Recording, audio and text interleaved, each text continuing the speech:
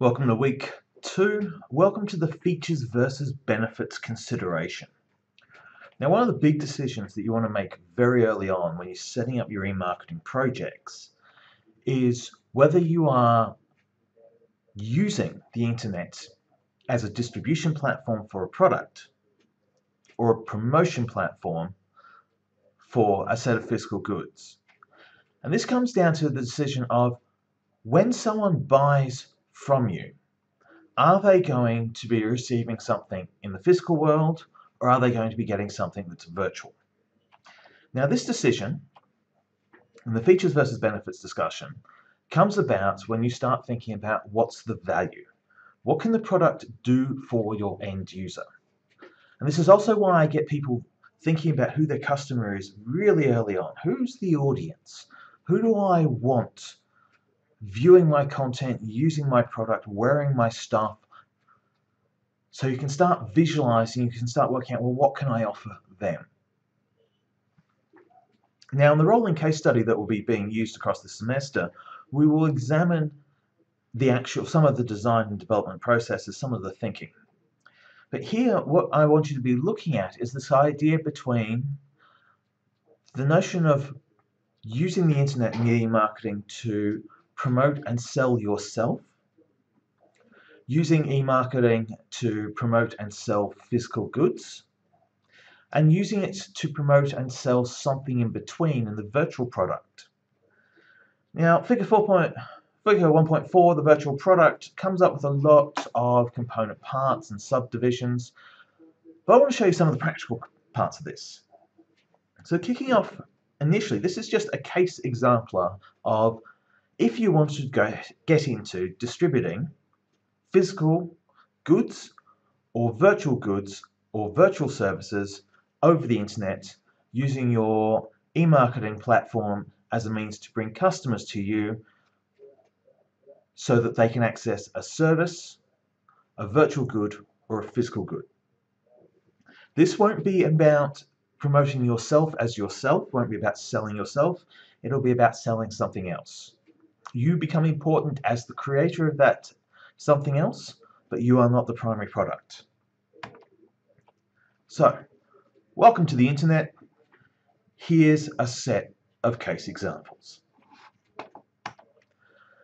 First up, a lot of these examples I knew off the top of my head because I've been around for a while. SoundCloud, Bandcamp, Fiverr, Patreon, Sellify. These are things that I've either bought from or looked at selling through. But from scratch, what I also did is I threw the term selling digital products into Google, and that gave me Shopify. And it's given me a set of things to look at. So what you want to be doing each and every time you first put a call is think like a marketer. You've got top of mind recall, but you've also got search. So always be willing to search. Always be willing to go, I don't know everything I need to know. I should go have a look. From the top, let's run through the platforms. So, first up, SoundCloud. For those of you who are musicians or voice-oriented, SoundCloud has a platform for distributing audio files. It also lets you link to the audio file as a direct download, as play only online, and also you can link it to a commercial click here to buy now approach. So SoundCloud is platform number one. It's the audio platform. The companion audio platform that I'm recommending, again, there are more, this is just my recommendation. If you do have your own music and you are looking to use your e-marketing subject to promote your band, yourself, your musical talent, Bandcamp gives you a platform to sell. You can set up, and as it's demonstrating here, the price tags, you can sell for a range of different prices, and there are different distribution mechanisms in terms of how the files are dealt with.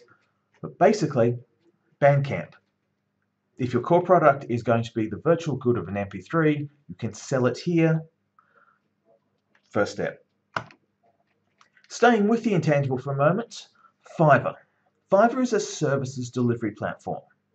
So if you have a particular key service that you can provide, maybe you're an artist, graphics designer, you've got a skill set and you want to offer it for sale, Fiverr is your platform for this. There are, as you can see at the top, subcategories. So there's a whole series of different things that you can go in and examine the market that's already there. You can look at the competition. You can look at how they're promoting themselves, what they're doing, what you want to take on, and how you're going to be going up against them. So Fiverr is a platform for service and service delivery. Patreon is a sponsor platform. It's a monthly based payment system so that your Patreon patrons, and I'm going to confuse that eventually, your patrons invest in you.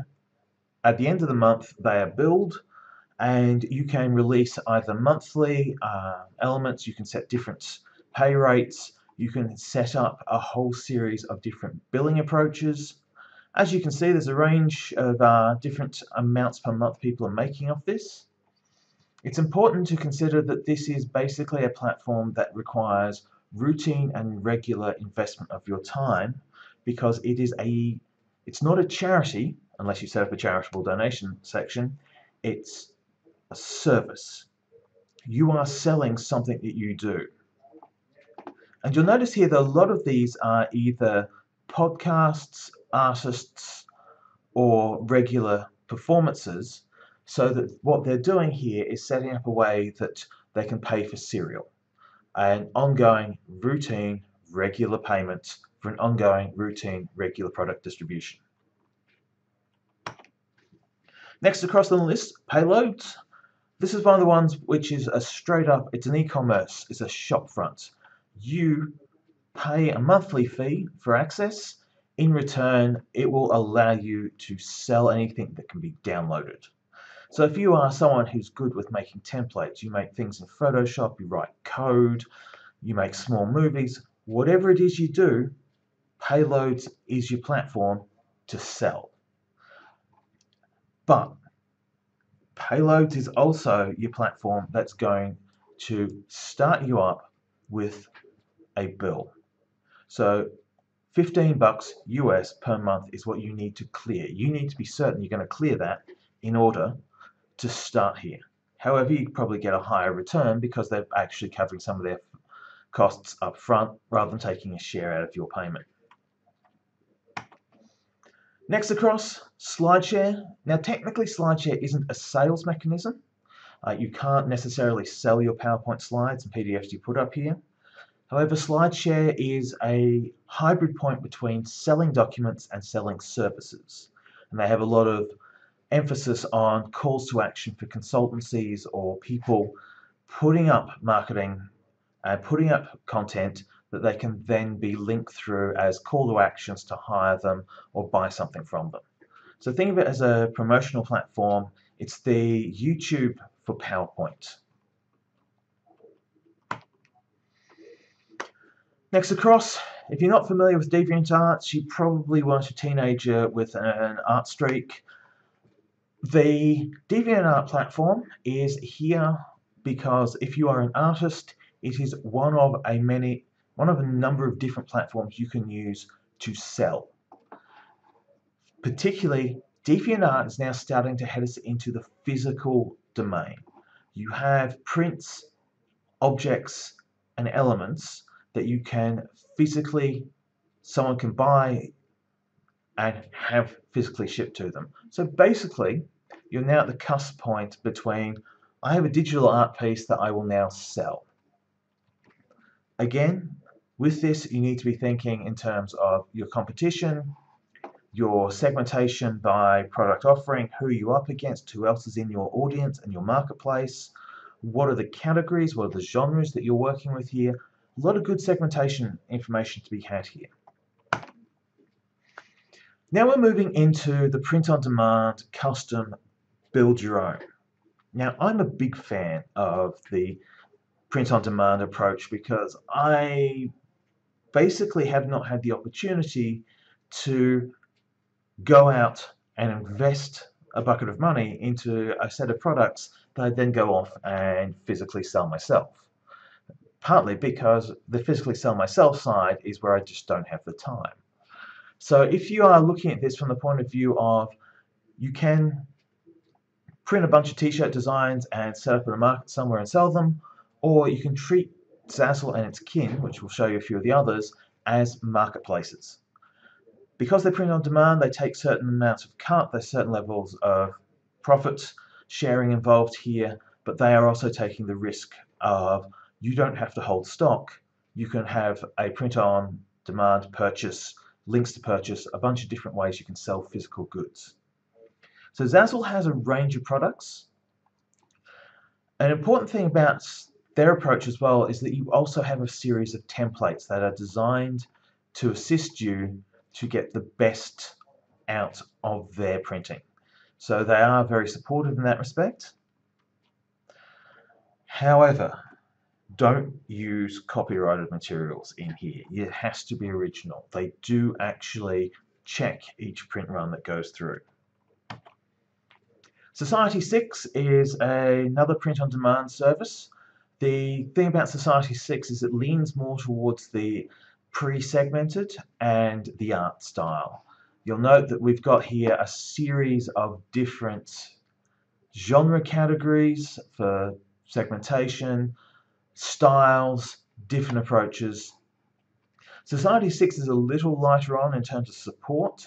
They're a little harder to use with their templates being less well supported than Zazzle, but they are a platform that you can then link to and be discovered on. You can also buy stuff from them. Shopify was again one of the ones that came up through Google. What I want to point out with Shopify is that again it's a paid protocol. It will give you a platform, but you're basically going to need to spend money on it. So you have to work out, do you have the goods, products, and the infrastructure in order to make this worthwhile, worth doing? Gumroad, again, another creator-based art approach to sell content. This is all about basically selling art, selling words. It's well supported, but once more, you have to be mindful of the fact that when it starts with pricing, that means you need to be thinking about, if I'm going to do this, I'm already incurring costs. What will my revenue look like? How much am I prepared to fund this before I will turn profit? Moving from the virtual, the semi-virtual, and the print-on-demand into the physical, welcome to Etsy. If you're not used to Etsy, it's worth giving it a look around. The key about Etsy is that it is not about mass-produced. It is about the personalized. It's about the smaller, more custom. So you're looking at the handmade. They do have a bit of a issue at the moment with mass-produced materials making their way onto the site. However, they prefer you to be using a series of more personal touch. Again, if you're an artist who works on physical objects, Etsy is a good platform for you.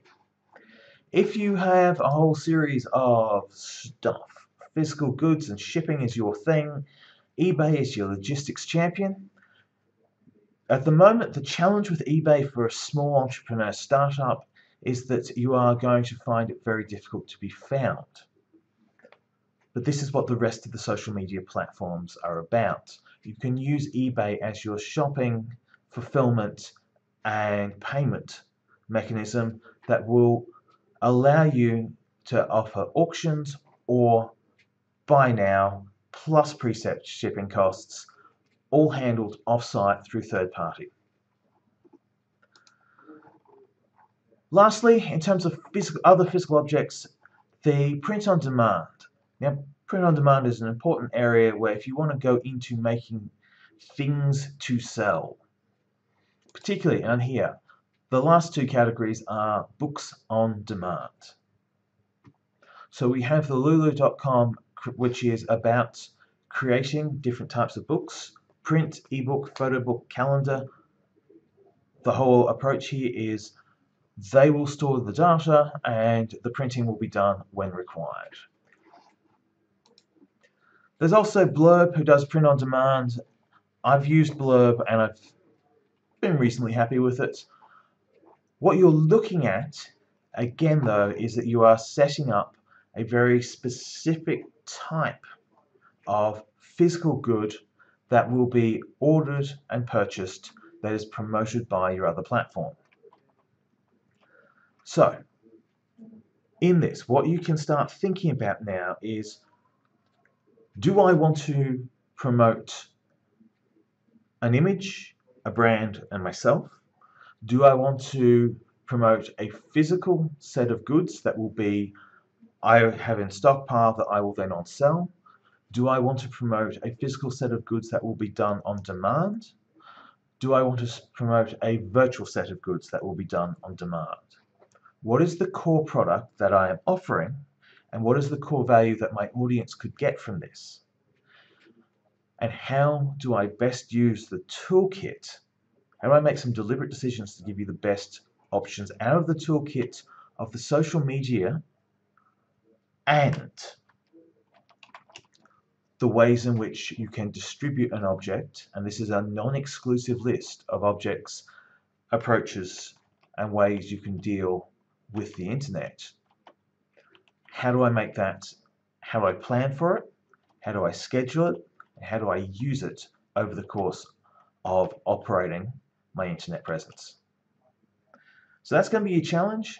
What's your platform? What's your approach? What are the features and benefits? What are people wanting? What are you wanting to create that people would want from you?